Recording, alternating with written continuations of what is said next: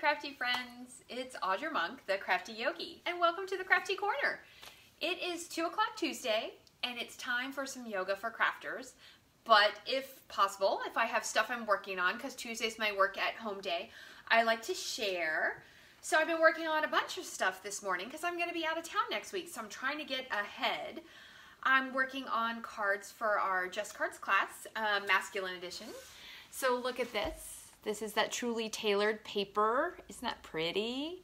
Yeah, so a little fun with some DSP. That's retiring, so if you want it, you should order it now. And then I'm also working on, we have a special pre-order of this, I don't know, something bundle of love bundle. And so I'm going to do a cards in the mail class. So if you order the bundle through me using a host code, so you have to contact me first, I'm going to send you the supplies so you can make some cards. Isn't that pretty? This is an example. It's from the bundle, but I just loved it so much. So there we go. So we can talk cards, we can talk all that stuff, but let's talk about our hands. So many of us get arthritis or tendonitis or just fatigue in our hands from using them a lot. So today is all about the hands and the wrists. So just sit comfortably, however you like to sit. Put your hands up, and then one at a time, we're going to start pointer fingers. We're going to dig a little hole. Yep, like you're digging a tiny hole.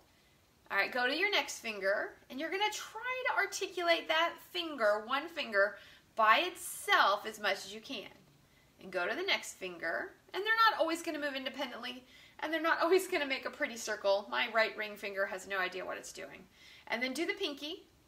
Good, so we're warming the hands up. All right, and then do the thumb. Good. All right, and then do all the fingers together.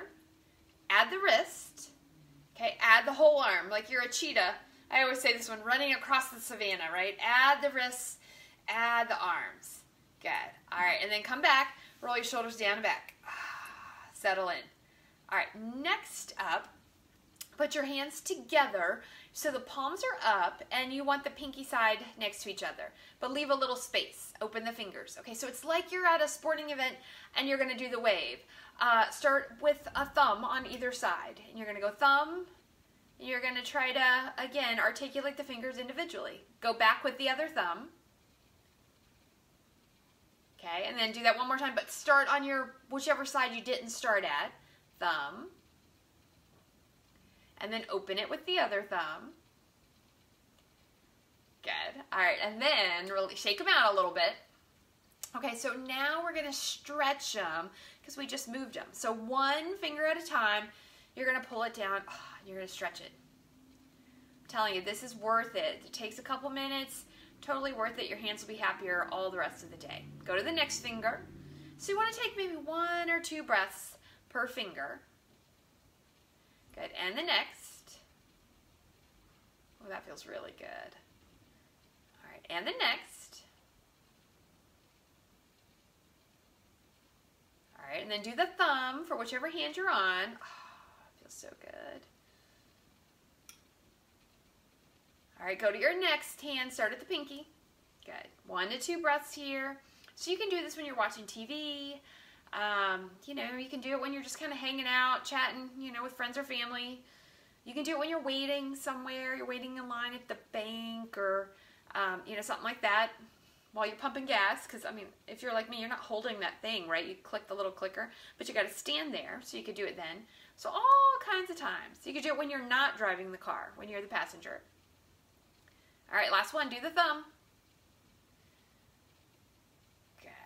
All right, let that go. Now we're gonna warm up the wrists, and then we're gonna give the wrists a big stretch. So bring your hands to prayer pose at your heart. Now lower them lower than your chin to start. And then watch your fingers with your eyes. Take your fingers away, and then you're gonna roll through the hand. Good, and then let them just come comfortably wherever your shoulders tell them to go. And then reverse that. Bring it towards yourself. We have one more. All right, and then we're going to stretch it. So I'm so happy that people are enjoying these Yoga for Crafters videos. It's really important that we take time to, you know, release and stretch.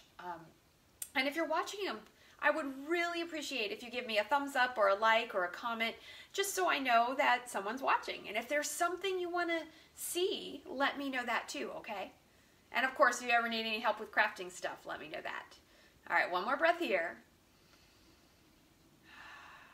All right, gently release and switch sides. So palm is forward. Reach for the fingers. Take the arm towards straight. Oh, sweet mamas.